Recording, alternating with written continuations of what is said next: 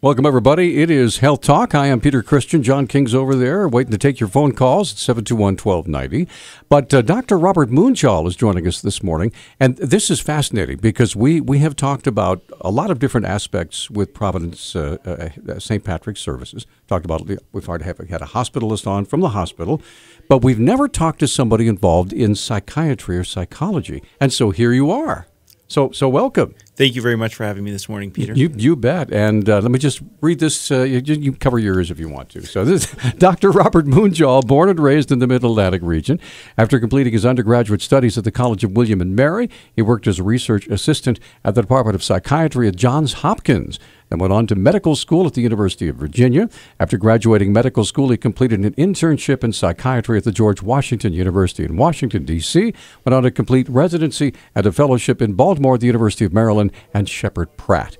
Since graduating, he's been proud to call Missoula home. When not working, enjoys Montana's mountains, rivers, and the big sky. So, welcome to what in the world brought you to Montana? We've been talking about this before the show. Yeah, we came here for the adventure that brings most outsiders to Montana, and we love getting lost in the mountains and the rivers. I caught a rainbow trout this weekend, which was just wonderful, and couldn't pick a better place to raise a family. So how many kids do you have? 3. 3 kids. Wow. So I bet it was a fun Father's Day for you. Oh, we had a great time. We went canoeing and sat out by the fire with friends and just had a blast. It was wonderful. All right. So what is it about your job that you enjoy the most? Because you're a psychiatrist, right? Yeah. So tell us what it is about the human brain that just fires you up. I never have a boring day at work. I get to just listen to the richness of people's lives and their stories and what makes people tick. And most of us bear some sort of hardship in this life, and I get the extreme privilege of being led into some of those details and people opening up very vulnerably and talking about the things in their lives that have shaped them. And then we also take a look at what may be going on in somebody's brain biochemically that may be affecting them or may be an obstacle to them being their best self. Tell me a little bit about Providence. Now, Providence is in a different, the Providence Center, basically, is in a different location than St. Patrick Hospital. So is that where you're located? That's right. So we're the same institution as St. Patrick Hospital, but we are in a different location. We've got both inpatient psychiatric services, folks that need to come in and stay in a hospital to get some sanctuary from their stress and get a more in-depth assessment and be in a safe place. We also have outpatient services that include therapists and psychiatrists to help folks that are getting by but need some additional help to deal with their emotional state and their stresses. Now, would you help me out with something? Because as a layman, sometimes I find it difficult to know the difference between psychology and psychiatry. How are those two? We look at a similar set of problems that people may deal with. Psychology encompasses a much broader field that includes a lot of academic disciplines and research interests. It's not exclusively a clinical field, whereas psychiatry really is primarily clinical. Everybody who's a psychiatrist has gone to medical school, completed training in pediatrics, obstetrics, surgery, just like any other doctor. But then after medical school has gone on to subspecialize within the field of psychiatry, mental health, and neurology. Is also included in that training. So when someone sits down with you, they're not just talking to someone who they can talk to, but also someone who can prescribe, right? If there's a genuine imbalance in the chemical in the brain, then you can prescribe to help normalize that, right? Certainly, and I would use caution against the word normalize. I think normal is such a loaded term in our field, and I think really it's about helping folks be healthy. And if medication is a solution that somebody's open to and something that can help them, it's certainly one of the things that we can offer. Working in the hospital, a lot of my patients also have other medical conditions like high blood pressure and diabetes, minor infections. I may help them with those conditions as well, as long as it doesn't get too fancy. In which case I may call in help. So, it does mean that I get to treat a lot of general medical conditions on a basic level, as well as prescribe medication for mental health conditions when it's appropriate. Now, one of the things that says in your title is that you're also a hospitalist. That's right. Yeah, I specifically spend 100% of my clinical time right now taking care of patients that have been hospitalized. It's a little bit of a expertise just in terms of trying to be very efficient and learning somebody's vulnerability vulnerabilities and needs very quickly, as well as trying to know what resources in the community. We try to keep hospitalizations short. The goal of treatment is to get people out of the hospital, not to keep them there. And so it's really a matter of injecting hope rather quickly and helping people get through some of the things that have brought them in. And back to life. So, at what point do the folks at St. Patrick Hospital know that it's advanced from something that is just with psychotherapy that involves an actual work with a psychiatrist? The criteria really is based around sort of a buzzword, safety, and really we want to keep people in their home lives as much as possible because that's what's going to help them be resilient. And again, that's what life is about. It really comes down to if somebody just can't be safe because they're becoming a threat to hurt themselves, a threat to hurt another family member, or just so depressed, confused, or what have you that they can't even meet basic needs anymore, like getting food or taking care of basic hygiene, and then they're really at a point where they need that care. So we try to focus on individuals that are at a point where it's just not safe if they're not in the hospital. Sure. Folks are really used to the fact that, gosh, if I have a broken leg, I have to spend some time in the hospital, or if I have an operation or a kidney replaced or whatever, I have to spend some time in the hospital.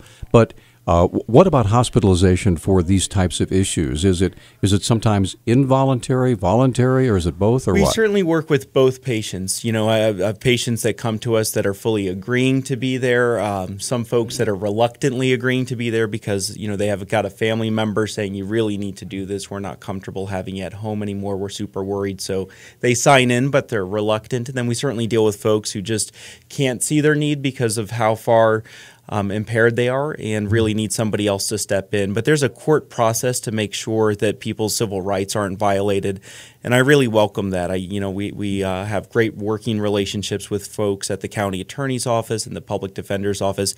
Anybody who's there involuntarily gets legal representation, and there's due process to make sure there's nobody there who really doesn't need to be there, especially if they don't want to be. I don't like keeping people locked up against their will, and it's really nice to know that there's a court system involved providing that check and balance for me as well. What I'd like to, when we come back from our break, first of all, the lines are open. If you have a question, you can email or you can send a question via Facebook to John, who's been waiting for those. 721-1290 is our number. Well, what I want to find out is when it comes time to that your treatment is over and people are headed out the door, what that means to you and how you judge when a person is ready to go back and resume their normal lives. Can we do that when we come back? Yes, sir. Okay, we're going to come right back. 721-1290 is our number, 1-800-568-5309. This is Health Talk, and we'll be right back. And we're back on Talkback. 721-1290 is our number. This is Health Talk, sponsored by Providence Health and Services, Western Montana. Dr. Robert Munjal is joining us. Dr. Rob, as he likes to be called, right? That's right, sure. All right, Dr. Rob. Okay, so now we were talking during the break. Some pretty interesting things came up. One of that is kind of a regional affectation that we hear oftentimes. Suicide in Missoula and Western Montana higher than some other places in the country. So how do you find, as a psychiatrist that's treated people all over the country, do you find that to be true or not? Absolutely. If you look at the statistics, Montana for the last 30 years has unfortunately been in the top 5 states as far as suicide rates go. And, as much as we all love sort of the wide expanses and open spaces, the great opportunities for adventure here, part of that is a culture of rugged individualism. And a lot of times folks are, very self-sufficient here. And that's a wonderful thing, although sometimes when people reach a tipping point where they cannot sustain their own mental well-being, I think it's a little bit harder for folks here in Montana to come and get that help. There's a lot of stigma, either from family members or just living in small communities where you take care of yourself, the idea of kind of needing to let down those barriers and come get help. What if the neighbors start talking? This is a small town, everybody's going to know. And so I see, compared to other places that I've practiced, that people just wait longer to come in and get that kind of help. And so a lot of times problems are more severe. They're complex. It's not just one thing that's gone wrong. It's a number of things. The other thing that you really see a lot more here in Montana is the rates of substance abuse. These are, hard, lonely, places to be sometimes, especially in the winter months. People are inside a lot with not a lot to do, and alcohol becomes a very attractive way of dealing with some of that loneliness, some of those dark winter days. And when you throw alcohol on top of depression, it's like adding gasoline to a fire. And so we see the substance abuse issues here in Montana also being a big problem. So how do you, as a psychiatrist, when someone comes to you with these kinds of problems, what's the first thing that you do when you sit down with them for the first time? Well, I think for a lot of patients, especially if they've never met with somebody in my field, my immediate intent is to make them feel relaxed and comfortable, and to sort of establish this is just like any other doctor-patient relationship. You're here with a certain set of problems. I'm here with a certain set of expertise. Let's talk together in a way that makes sense to you. Let's talk together in a way that helps you be vulnerable and open. And let's try to figure out from your perspective, what are your goals and what are the most important things for you? If I really do my job right, how are you going to know? And I want to start from there, because I don't want to start with any preconceived agenda of my own about what it means for somebody else to have good mental health, or what it means for them to feel happy or be well. I want them to tell me, and once I have a sense of what they're looking for, what's not going wrong, we try to problem solve together what are the best solutions for them. So basically, you people meet people where they are. Absolutely. I think there's no other way to do this kind of work, and it's a big part of why I became a psychiatrist, was because I really wanted to get to know people from all walks of life and hear their stories from their perspectives. It's one of the best things about what I get to do. Let me ask you something. There has been so much talk recently, since the Marcus Karma trial, the horrible tragedy that happened in South Carolina, where there are signals and signs that people can see, whether it's a loved one or a friend or a coworker, that this person's troubled, and they'll get help themselves. At what point do you think, as a psychiatrist, is a good time to say, I need to contact somebody because I like this person and I want them to get help, but I don't want to be, pushy or shovey or whatever. Is there some level as a psychiatrist that you can say, this is a good time to get in touch with somebody? I think it's nuanced, and I think a lot of it involves a relationship that you're in. I would always say your first point of contact should be that person. You would never want to, answer your door to find that somebody had called the police to come cart you away to the funny farm without having first sat down with you and said, "Hey, buddy, I'm worried." So I think that the place to begin is never too soon on that level. On an interpersonal level, if you have a question, I think it's always easy to regret not asking it, and if you come off wrong, it's certainly easy enough to apologize and just say, "Look, I don't mean to be nosy. I just care. I'm just worried. Well, How are you?" It's kind of like that phrase, "Friends don't let friends drive drunk." That's right. It's the same thing, right? Yeah, I think it's never too soon to just ask a very caring question, at an appropriate moment, to just kind of gauge where somebody you care about is at. And I think it's a lot. It's a lot more likely that one would regret not asking those questions later. Certainly that doesn't make it anybody's fault, because a lot of the same warning signs that are clear in hindsight are never that way looking forward. They only make sense through the future and sort of the events that play out. And looking backwards, there's lots of people that are at risk, that are not doing violent things, that aren't committing suicide, that have a lot of the same risk factors. So I just think because they're there, we can't assume that everybody with those risks is going to act that way. So basically, the whole idea is, if you've got a friend, be a friend, right? Absolutely. I think that, again, every person in this world is carrying their own unique burdens, and I don't think we pause often enough to just check in with each other and help ease one another's burdens. A lot of times life just gets too quick. We're focused on our own problems, and we miss out on what our neighbors are dealing with, what our friends are dealing with. And sometimes people just need a friend. Absolutely. I certainly don't think that psychiatric treatment specifically is always the solution, not for every person. I think that plenty of times, communities and people gathering around each other, ultimately I like to think of what I do as a psychiatrist as loving people with professional knowledge and professional boundaries. It's just a very specific way of loving somebody, and I don't have any kind of unique claims on being able to do that. All right, so let's talk specifically about some of the services that you offer within your department. So can you kind of give us a laundry list, if you will, of some of the things, aside from sitting down and visiting with folks to prescribing drugs? What other kind of things do you do? That's right. So in the psychiatric hospital in particular, we have social workers who do a lot of family outreach work. and gather friends and families to help support the patient in the hospital, particularly when they leave. We try to make sure that there's a support system in place if there wasn't one before. So our social workers are really helpful with identifying formal resources in the community, but also somebody's personal resources. We also have an occupational therapist that looks at, what are some of the activities that are maybe missing from somebody's life's interests that they used to have that they've lost, maybe skills that they used to have that need to be adapted to their current disability. So we have a comprehensive team. We have a dietitian who takes a look at the role that somebody's diet may be playing in their emotional state, or a lot of our medications can have weight gain as a side effect, certainly not all of them, but looking at a diet that makes sense once you're on a medication that has that risk. So it's a pretty comprehensive approach. We like to involve families and friends. Like I said, we welcome clergy to stop by and visit. So we provide a lot of sanctuary in the hospital. It's really an opportunity to just sort of recalibrate support. Outpatient services, we have an urgent mental health clinic. And, that might be a good first point of contact for somebody who's not got any sort of mental health support. We tend to be able to get appointments for folks within 1 to 2 weeks of that initial phone call. And so if somebody doesn't absolutely need to be in the hospital but is in a crisis, that would be a great place to start. And then we have a group of psychiatrists that follow people for long term. So once somebody maybe gets past that point of crisis, if it's really clear that they'll need ongoing psychiatric care, we can refer to some of the psychiatrists in our group that see folks, for years. What about insurance? So St. Patrick Hospital has a really aggressive charity program. Certainly if you have insurance, we'd like to work with your insurance company. But the hospital is very invested in taking care of the poor. It's a big part of why I chose to work for St. Patrick Hospital.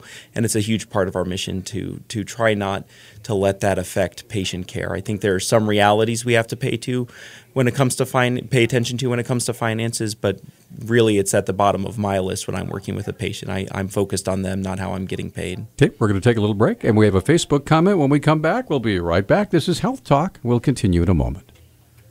Hey, we're back on Health Talk, sponsored by Providence Health and Services, Western Montana. Our guest in studio, Dr. Robert Munjal, who is a psychiatrist at Providence. And so we have a Facebook comment. Yeah, that's right. Question, sorry. That's right. Katie on Facebook says, there are allegations that psychotropic drugs used to treat depression are actually a factor in sending teens especially over the edge into psychotic behavior. Is that true or not? Certainly a psychotic episode could be an extremely rare side effect of an antidepressant, most particularly if that antidepressant can precipitate a manic episode. So a lot of folks have heard of bipolar disorder, and those two poles, one pole is a manic pole, the other one is a depressed pole. And sometimes we do see antidepressants drive somebody out of not just a depression, but into a full-fledged mania where there's an upswing in energy, but it's not really a good thing. It's actually a negative thing. It can be a pretty destructive episode. And a lot of folks at the peak of a manic episode may have psychosis.